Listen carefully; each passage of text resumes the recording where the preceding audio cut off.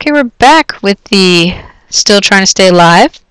Some kind of recording failure happened for us, so I'm just doing this little part over it, which made me glad I had the save state because, well, I got defense, that's good, because I had to just hard reset in order to make it function again.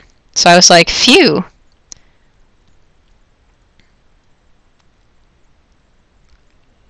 Okay, tucking her in here basically is a choke point, is what we're getting here. Because otherwise the mages, we don't want them to swarm us. Of course, Nino will be perfectly fine.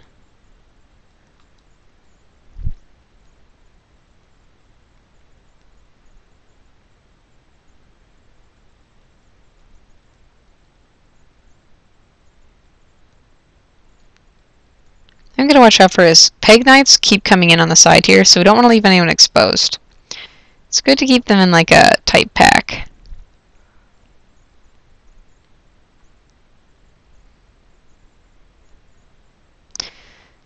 Oh man, I feel like I'm not saying anything. Well, I'm almost sleepy. And also, like, what is there to say? We're being swarmed. This chapter was actually even more insane before. Like, it was kind of beyond the beyond. The reinforcements there were a lot more of them, and they came for a lot longer. So, as you can imagine, it really quickly became just like, shit. Like, you were just dying. It overwhelmed you quickly. So, I actually nerfed a little, mostly because when you won, the characters tend to be just redonkulous levels. I mean, they already kind of get there, but it got really crazy cakes. So, I nerfed it a little bit to avoid that problem. He could die.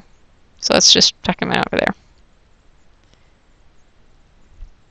And that'll do, but yeah, so this chapter, though, honestly, oopsies, whoops, that didn't mean to do that.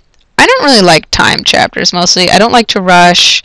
I have a turtley style, as I think I've said before, you know, and yet, I admit, I designed this chapter where you really have to get over here and have the bridge blocked.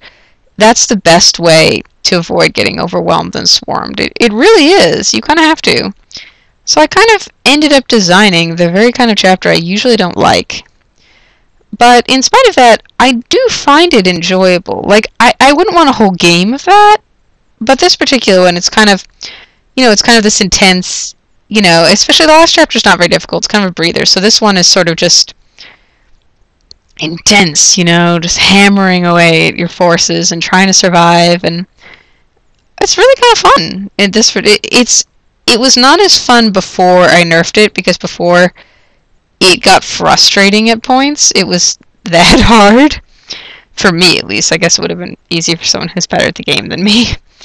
But right now, I think as long as you keep a good pace, there's a couple points where you can easily mess up. Like, when you first start attacking the central island, you really have to keep up with it. You can, if you screw it up, you can get overwhelmed. And then when you set up the first sort of wave with the reinforcements, when you're really being swarmed with peg knights, trying to set up your defense barrier, you can screw that up. But, you know, you can kind of get into a rhythm, and it's good. These last few enemies, they're nothing. I just stuck them in so the top wouldn't look so empty. And if you have any stragglers who need levels.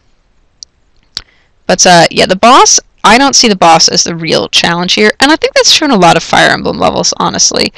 By the time you get to the boss, if it's just on a throne, he's on a throne, you know? And he's just one dude. In Fire Emblem, yeah, one dude, it's bad, but frequently, what you lose to is attrition. Just getting swarmed. That's a big, dangerous chapter thing. You can have one big, tough boss, but it's not as common as just the overwhelmed. So the boss here, no big deal. The swarms of reinforcements, killer. So but I intended this chapter to be like that, though, that it's kind of just an onslaught. And then I personally consider the chapter that follows this to be, it's got a few annoying points, but it's not as difficult as this one, I feel like. It used to be, and I had to nerf it a little because it got a little... I meant to put in reinforces until turn 23, but I accidentally put them for 23 turns, and they weren't reinforcements you could easily kill in one turn. Yeah, that was madness. True, like, gauntlet, like, Zerg Rush madness. It was intense. They were knights.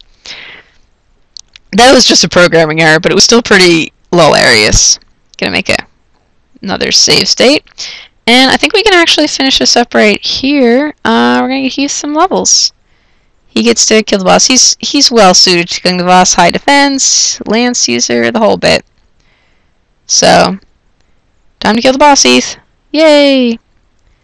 Good speed for Heath. And we get a steel sword. Is there anyone else who needs a heal while we're at it? Yes! Always grind Priscilla. She's already level 9, see? She's doing great. She's doing fantastic. Oh, we'll have to buy another heal staff soon. And seize. Excellent. So now we have some ending cutscene. And this is just a little Farina and Raven, just some character development.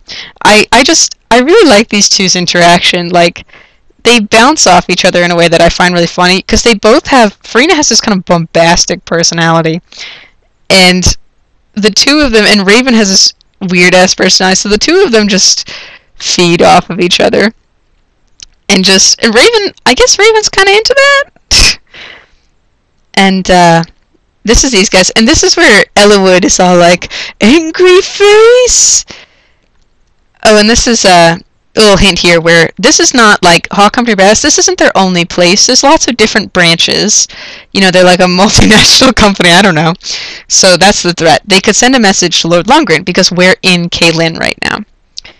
And this is like, yeah, he's decided to trust Raven. This is like sort of character development for Ellawood where he's still struggling with the idea that a person he thinks is a bad person could do something good, but he's kind of dealing with it. And this is where we have like, Ellawood is you know, the naive youngin' from the country. He's like, oh man, I've never seen a dragon or a wyvern or whatever the hell that was.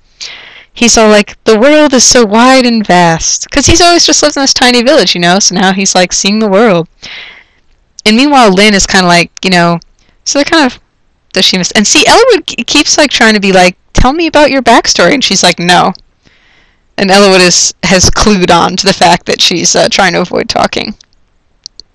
So that's the ending. It's just character development, but I actually really like it. I think it's cute. But I'm actually kind of proud of this chapter. I think the design actually works well, kind of the pacing, and it's an intense chapter, but I actually think that it flows properly. It kind of works the way I wanted it to. So I really like that one a lot. It's probably really easy to people who are good at the game, unlike me, but I enjoy it. It's a little tough. So that's chapter 5. It only took me 2 tries. Much better than I thought it would. Yay! And next turn, we see another indoor map. Oh my gosh!